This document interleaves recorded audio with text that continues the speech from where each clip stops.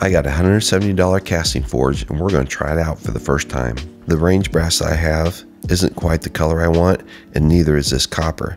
So I'm going to mix the two of them together, cast them into a beautiful ingot to get the perfect color that I like. I got this for about 170 bucks on Amazon. It's got a crucible, it's got a little mold, it's got a pretty nice regulator on the forge with some nice K-wool.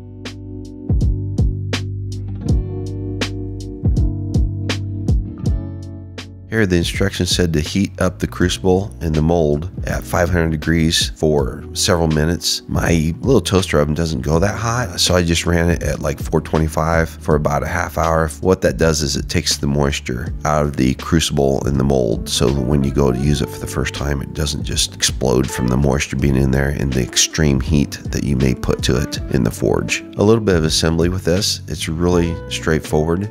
Okay, we're getting ready to fire this thing up just to give it a little test run. No big deal. We're just going to throw it up here on top of the bench and just get a little bit of heat on it, make sure everything's looking good, and it is what it says it's going to do. All right, these guys have been soaking. They're looking really good.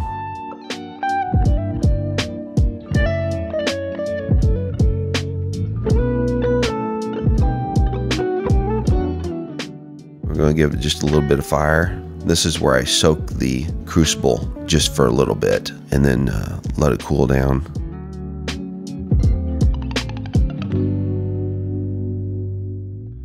That's a really low temp right there. We'll just set that in there for a little bit.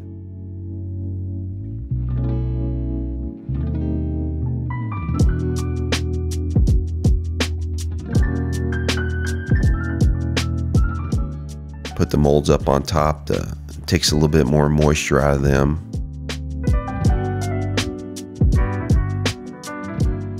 Oh, we got a CO2 alarm going off in the shop. I had to open the doors and turn the vents on a little bit higher. And we're going to melt down the range brass and mix it with the copper to get a very specific color. I do not want the brass look. I don't want the copper look. I'm looking for something, a goldish bronze look.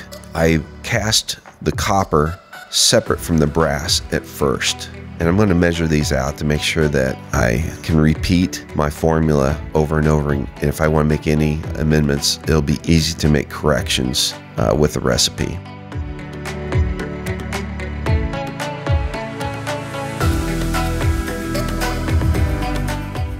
I want to clean the brass separate from the copper, so I'm going to melt down the brass first and get it all in its own ingot and skim it and get all the dross off the top, and then I will cast the copper ingots separately.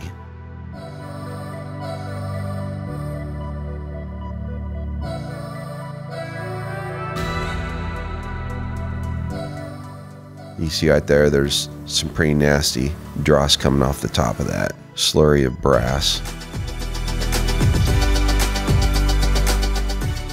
You want to make sure that your brass is dry.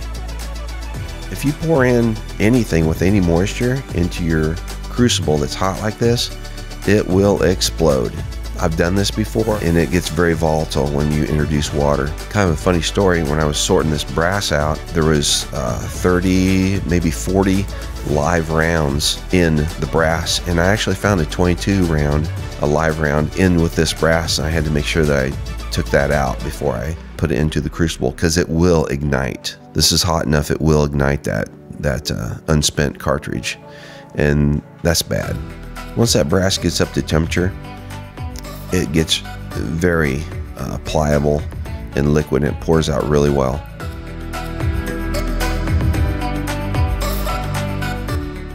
I'll take some of that brass sitting there and clean it up a little bit, and I'll throw it back in the pot. There's no sense in wasting it.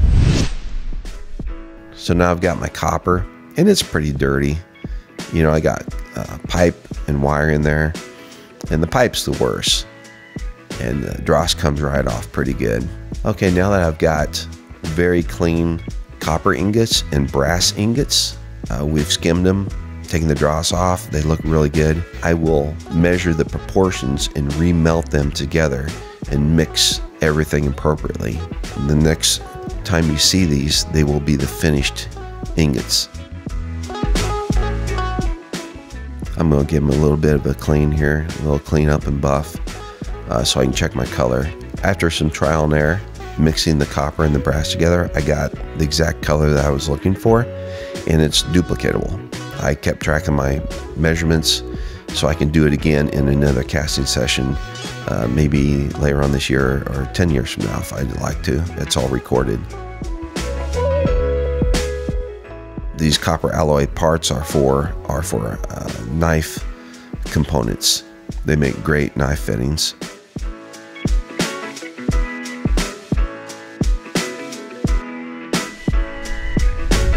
I'll see you in the next video. May the forge be with you. Bye-bye.